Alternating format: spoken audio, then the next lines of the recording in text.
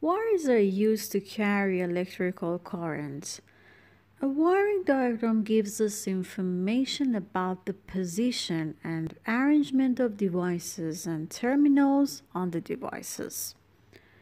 In the schematic tab of Ribbon, the tools to create wires are available, and you can find it in Insert Wires, Wire Numbers panel. And in the Wire drop-down, you must choose Wire. Now take a look at Command Line. Here you will be requested to specify the start point. So you have to click on the point that you want to start the wire. After that, you will be requested to enter the end point. For once again, click on the point that you want to terminate the wire. If you want to continue drawing it, it is possible by clicking another desired point. But if you want to terminate the wire up to here, you can just press Escape or press the Enter key twice. Now I want to insert another wire to show you an example. Again, in the Schematic tab, Wire drop-down, select Wire. Here specify the start point of the wire and just click on it. After that, enter the end point of it and click on where you want to terminate the wire. In this step, if you intend to draw it up to here, just press Escape or press the Enter twice to draw it. Another method to insert wire is using Command Line. Instead of selecting Wire tool, you can write AE Wire command. As you know, for finding the exact command of wire, you can just keep pointer on wire and see the AE Wire command. Now you need to write it and then press Enter. As you can see here is written specify wire start. Just click on where you want to start your wire, and after doing that, you can see specify wire ends in the command line. As you can see here, we have words in blue color which determine certain tasks. V equals to start vertical, which means that the wire can be drawn vertically. Another word is H, which forces a horizontal direction for the wire segment. It means that when you write V in the command line and press Enter, your wire is drawn vertically.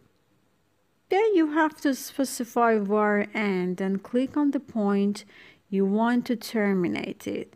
Finally, press Escape to finish it. For once again, I'm going to show you another example. Write the wire command AE Wire, click on where you want to specify wire start. Write H and press Enter, click on the point that you want to end the wire, and press Escape to finish it. Note that this is possible to just use Wire tool and then use command line without writing AE Wire or Wire tool command. For example, I just click on Wire tool, and then here in the command line, you can see the command specify wire start, and again, click on the point that the wire starts. Again, in the command line, you can see specify wire end, and in the vertical or horizontal command. And finally, if you want to terminate wire, just click on the point to draw it.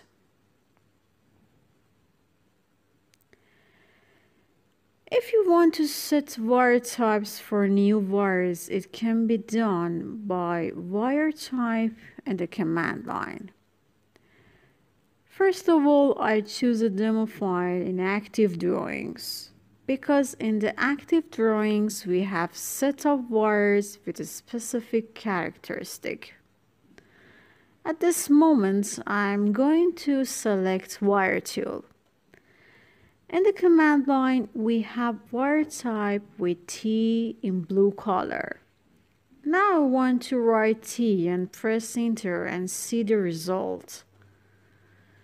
The Set Wire Type dialog box will be displayed.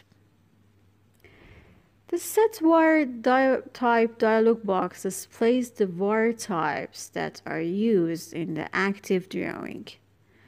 This dialog box is made of various columns just as used: wire color, size, layer name, wire numbering, user 1 and user 2. Next, I'm going to select the wire type from the layer name column. The OK button will be activated. Now I select OK button.